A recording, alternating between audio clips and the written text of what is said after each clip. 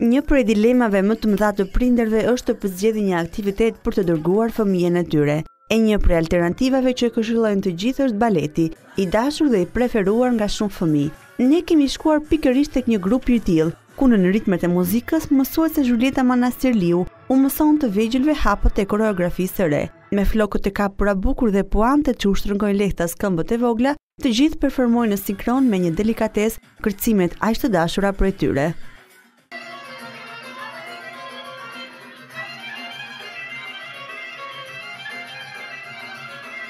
Në klasën e baletit në Qendrën Kulturore të fëmijëve mbizotërojnë vajzat, madje i vetmi djalë mes tyre është Agis, i cili luan rolin e fyellit tek pjesa hungarezja. Ja se ç'thot ai për kameran tonë. Si e ke emrin? Agis. Agis, pëlqen shumë që vjen te kursi baleti? Po, më pëlqen shumë. Pse të pëlqen kaq shumë? Sepse këtu mësoj shumë gjëra. Shumë pyesin se si mundet që të mbash peshën e gjithë trupit vetëm në majat e gishtave, por çfarë mendoj në fakt të vegjëlit? Ja se ç'thot Irsa 7 vjeçare, e cila ka gati 2 vjet që merret me balet. Ky është viti i 2 që kam ardhur.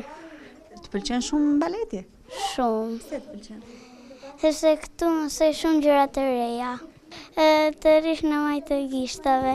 Është e vështirë të rish në majt të gishtave? Për mua nuk e di. Për mua nuk është e vështirë, por për të tjera nuk e di. Kemi mësuar valle popullore, edhe disa valle të tjera. Për fëmijët vendosja para pasqyrave dhe levave është diçka e re dhe emocionuese. Shumë prej tyre nuk e shohin baletin vetëm si një pasion, por si ëndrrën e tyre më të madhe, në përpjekje që një ditë të pushtojnë skena të mëdha. E kam ëndër që të bëhem balerinë kur të rritem, dhe më pëlqen shumë. Më pëlqen vallja e Tiranës. Pëlqen sepse këtu i kam shoqe që janë edhe kështu që din shumë të bëjnë baletin dhe kam ardhur këtu për të mësuar shumë gjëra. Unë kur të rritem kam shumë kurse, por kursi më i preferuar është baleti. Tu e Melisa, edhe mua më pëlqen shumë baleti. Tu mësoj shumë gjëra të reja, mësoj lëvizje shumë nga më të ndryshmet dhe një ditë kam qejf të bëhem balerinë. Një nga profesionet e mia që do jetë i parë është baleti. Mua më pëlqen shumë baleti sepse jam shumë e tërhequr nga ajo. Më pëlqen që të realizoj ëndrrat time dhe e kam pasion.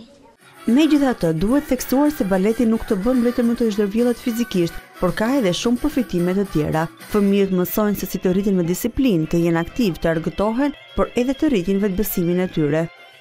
Shumë prej vajzave shprehen se e pëlqejnë shumë baletin, mësimet e të cilit i vijnë prej mësuese Zhuljetës.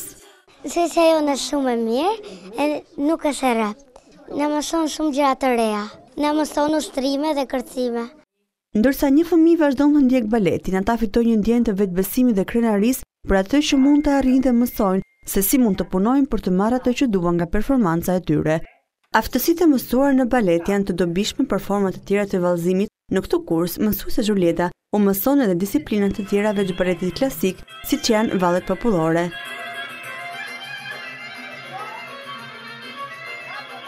Unë kam 26 vjetë që punoj në ansamblin shtetëror të këngëve dhe valleve popullore dhe mbasi dola në reform, vazhdova të punoj në Qendrën Kulturore të fëmijëve. Është kënaqësi të punosh me fëmijët, këto janë ëngjëj për mua, kështu që punoj me shumë pasion. Po jo të gjitha janë për balerina në fakt. Një pjesë vjen për hobi, një pjesë ka dhe vajzat mira që mund të shkojnë dhe në shkollë të baletit, vazhdojnë baletin. Pra ju keni eksperjenca me nxënëse që sot i shihnin për teatrin në qendër. Patjetër, unë kam kaq vite dhe disa nga fëmijët që kam pasur që në Pallat Pioneri në shkollë të baletit, se kam punuar dhe 7 vjet në shkollë të baletit, tash janë njëri është në Zvicër, njëri në Itali, njëri në Danimark, solista shumë të mirë. Baleti do shumë punë. Një talent 99% do punë. Po s'punove nuk arrin dot. Do të kesh shumë të shihë, shumë pasion për baleti gjë.